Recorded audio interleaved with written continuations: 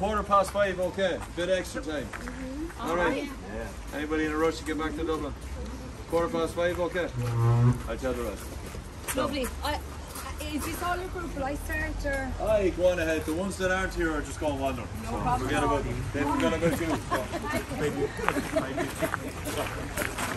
Thank you.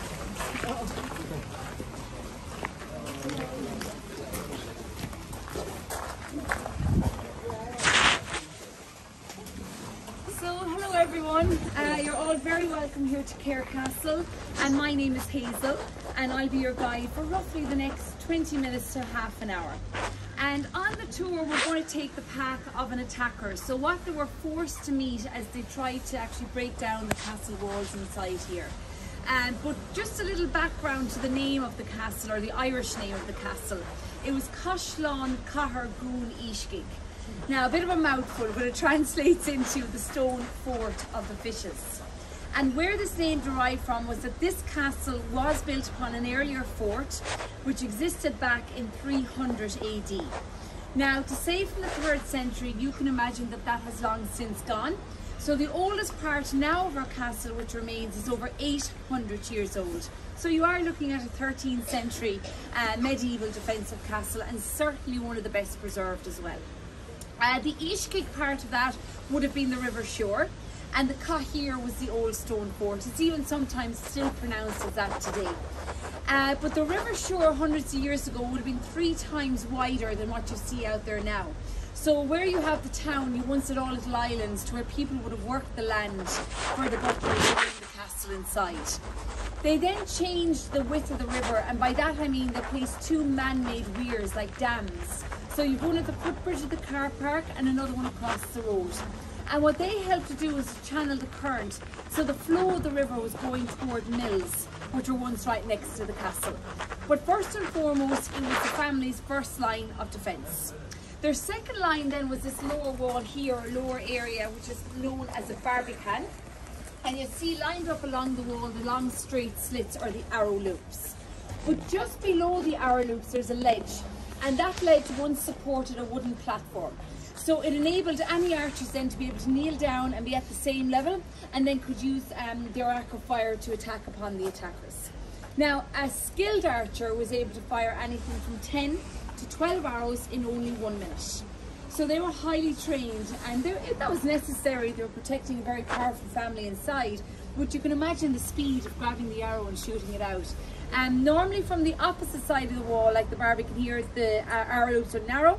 On the inside they're splayed, so to give them the room to do to have a look at the attackers, pardon me. Like even this one here, you see like you're at a distance view of the car park, so you can imagine how that stood to their advantage in times of attack as well, having that view upon the attackers. Have you been to other castles, or is this your first one?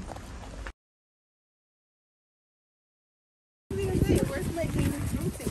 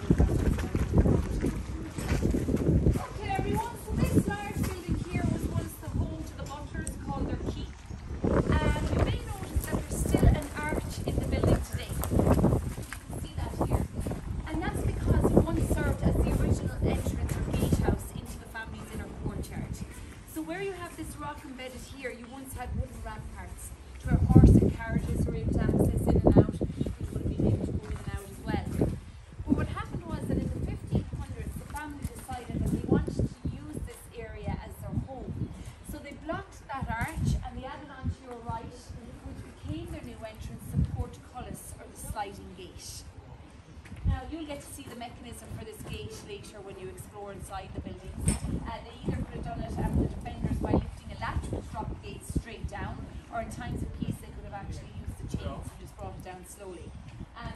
You can see for yourself it doesn't look too inviting.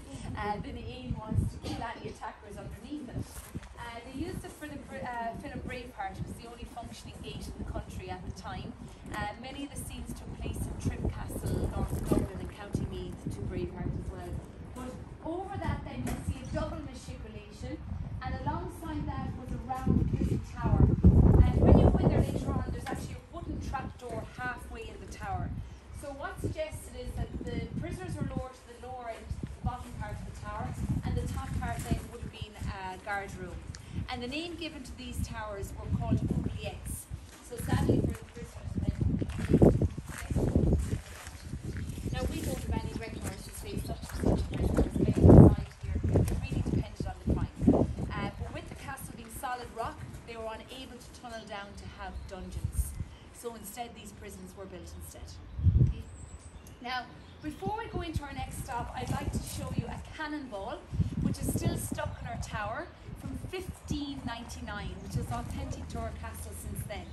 And if you take a look up between the window and the corner of the square tower, then at the opposite wall there's a chute sticking out, you'll notice a small iron ball. So you're looking on this wall here, high up between the window and the water chute. It's quite small, it was shot from a culverin gun, but that is still stuck there from 1599. And it was shot by the English army by Robert Devereux, the 2nd Earl of Essex. And he was ordered over here to Ireland by Queen Elizabeth I. And she had ordered Essex to go immediately up north in Ulster, where Hugh O'Neill was, the Earl of Tyrone, as he went against the Crown's authority on a few occasions. However, when Essex arrived in Dublin, he came prepared. He had his troops and his artillery, and he wanted to travel south. So in doing that, he was conquering castles en route up to the north, and one castle was Suir. The reason why he succeeded was gunfire. It had never been used on this castle before then. So where you now have the car park, the English army surrounded the castle from all angles, including the back, which is the Inchfield today, and they breached the courtyard walls and made it in. It was a 3-day siege, and 80 people were killed in that attack. Lord Cahir managed to escape through a hidden door, which was called a Sallyport door, and he managed to regain power of the castle 1 year later again. Now, if anyone would like to read in more detail about the siege, you have the model of the castle, which is up the steps here, the first door on the left. You will get to see how the castle looked in the front and the front storage area.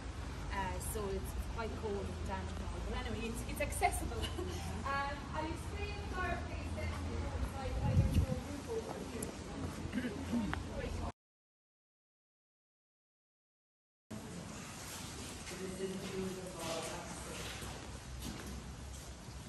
And everyone, this is where the bunkers brought over guests for visiting and feasting. Important meetings were being carried out here during the day, and rents would have been due to the family, and certain events happening inside here as well. But it was the hub of their. Rule over the tea. Shut up, Bren.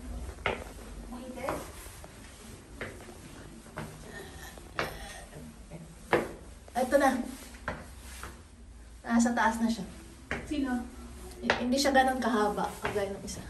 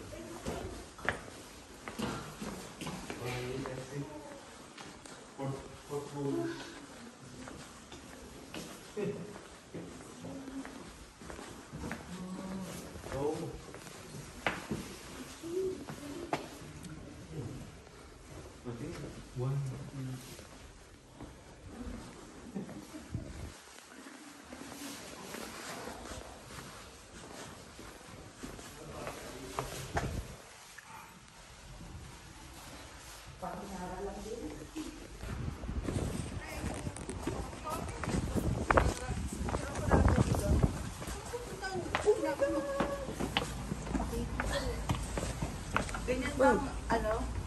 Egypt? Ay, mas malala.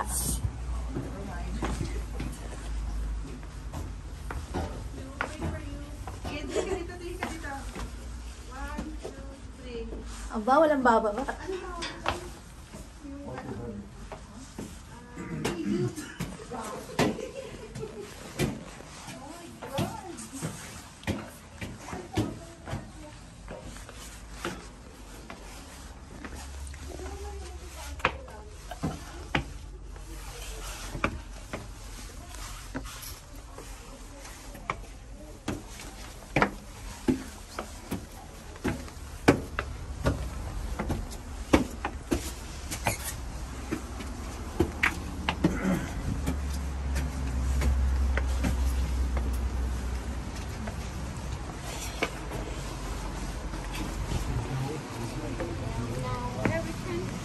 The front